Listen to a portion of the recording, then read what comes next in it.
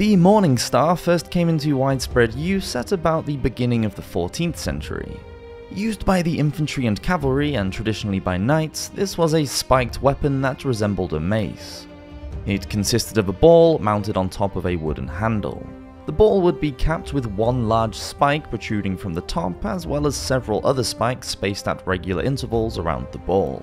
The spikes were used to pierce through plate armour, making the weapon more deadly than the blunt force blow of the mace. Some Morning Stars were up to 6 feet in length and needed 2 hands to be wielded.